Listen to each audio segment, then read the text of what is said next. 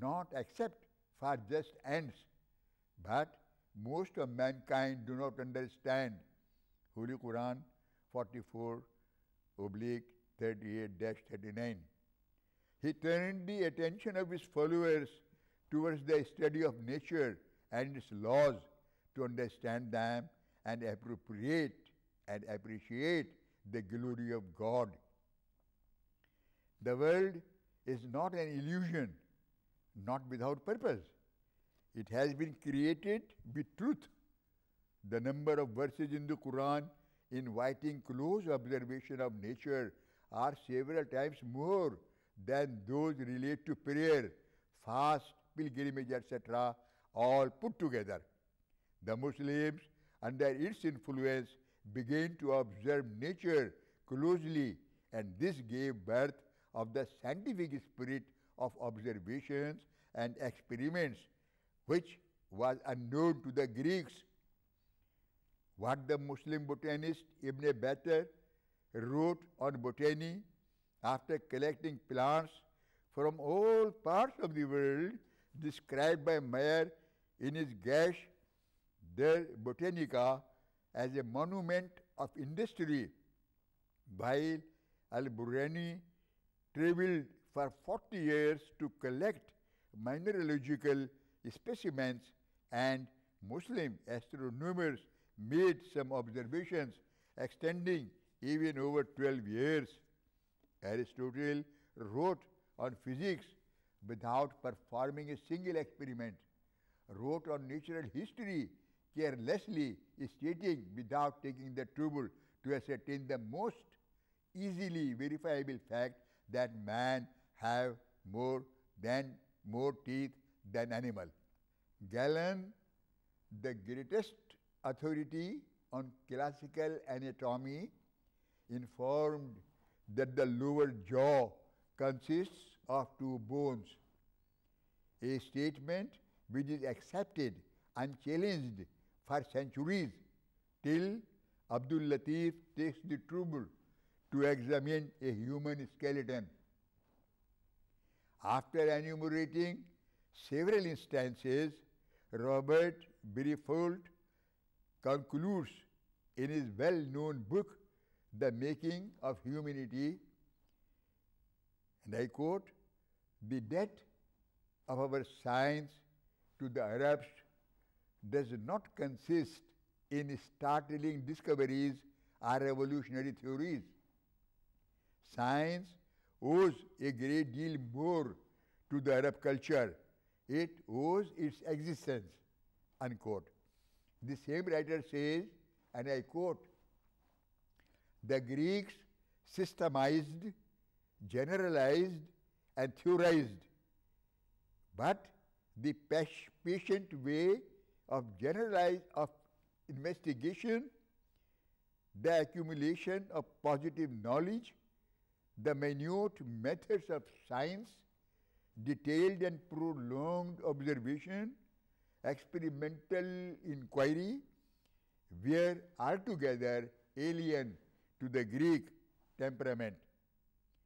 What we call science arose in Europe as a result of new methods of investigation, of the method of experiment, observation, measurement, of the development of mathematics in a form unknown to the Greeks.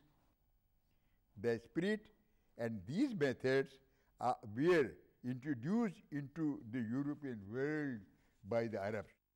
This new conception of religion, that it should also devote itself to the betterment of his life after, rather than concern itself exclusively with supermundane affairs, has led to a new orientation of moral values. Its abiding influence on the common relations of mankind in the affairs of everyday life, its deep power over the masses, its regulation of their conceptions of rights and duty, its suitability and adaptability to the ignorant savage and the wise philosopher alike are characteristic features of the teachings of the Prophet of Islam. Based on correct faith and right actions. But it should be most carefully borne in mind that this stress on good actions is not at the sacrifice of correctness of faith. While there are various schools of thought, one praising faith at the expense of deeds, another exhorting various acts to the detriment of correct belief, Islam is based on correct faiths and actions. Means are as important as the ends, and ends are as important as the means. It is an organic unity. Together they live and thrive. Separate them and they both decay and die. In Islam, faith cannot be divorced from action. Right knowledge should be transferred into right action to produce that right results. Those who believe and do good, they alone shall enter paradise. How often these words come in the Quran, again and again. Not less than 50 times these words are repeated. Contemplation is encouraged, but mere contemplation is not the goal. Those who believe and do nothing cannot exist in Islam.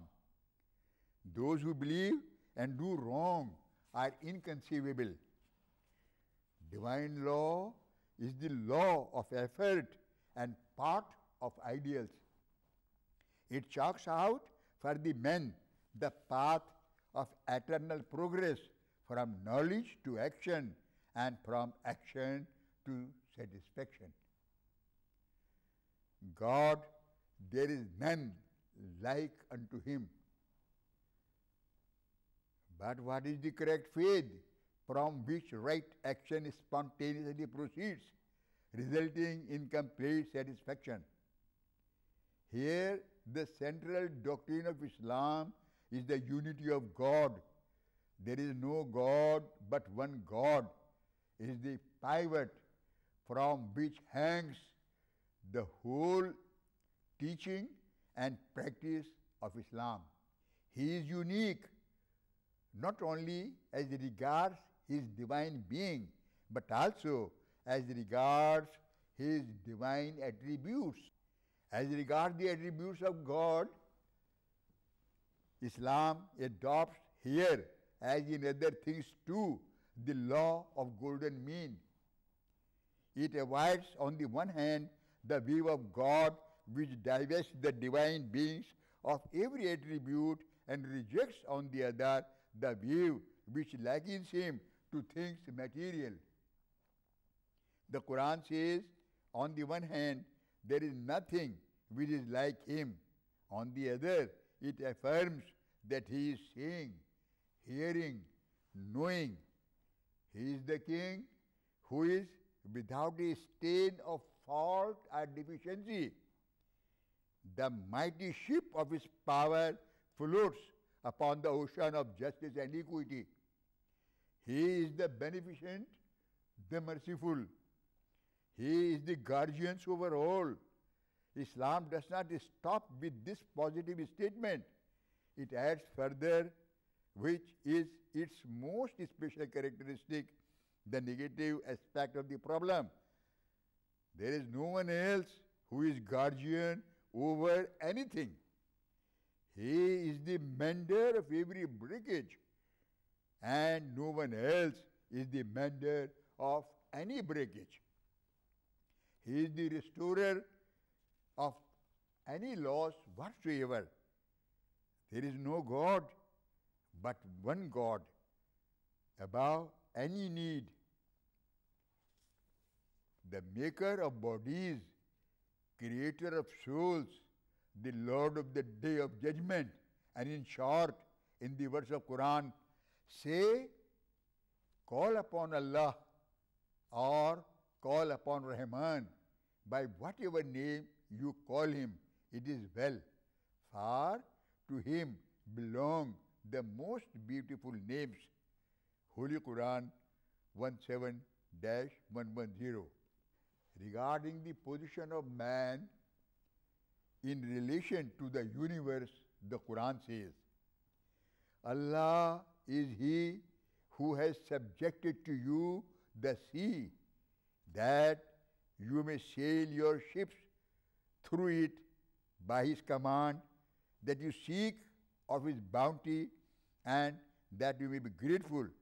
And He has subjected to you all that is in the heavens and on earth, as from Himself. Behold, in that are signs indeed for a people who reflect. Holy Quran 45-12-13. But in relation to God, the Quran says, Allah it is who has created death and life, that He may test as to which of you is best in deeds. And it is He who is exalted in might, oft forgiving. Holy Quran 6:7-2.